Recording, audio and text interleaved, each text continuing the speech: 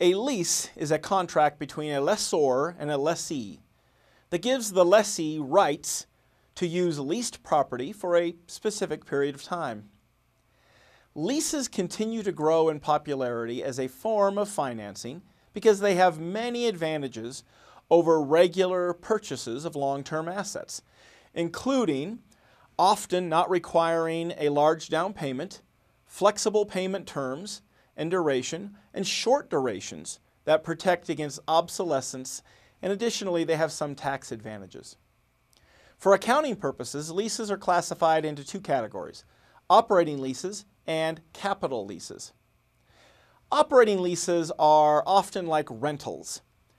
By definition, the lessee does not bear the risk of ownership nor acquire substantially all the benefits of the leased asset.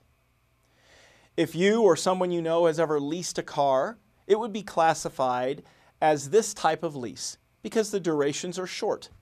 The car has plenty of life and value left once the lease has ended. Let's look at an example and record a journal entry. On July 1, Joy Division leases a recording studio for $10,000 per month for 3 months. The journal entry includes a debit to rent expense and a credit to cash for the first month's lease payment. Capital leases are very different, and it's unlikely any of you have any experience with this type of lease. Capital lease is like a loan to purchase long-term assets, only it's a different type of financing arrangement than a loan.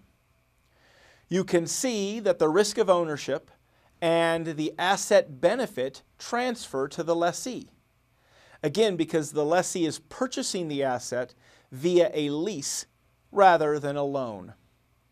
So let's look at this example and record the journal entry.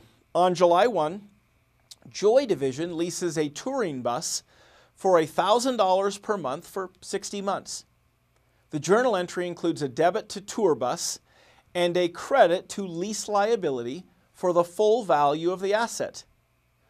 Joy Division would then pay down the lease with monthly payments as well as depreciate the tour bus. Finally, I've included the criteria the FASB used to determine if a lease is a capital lease.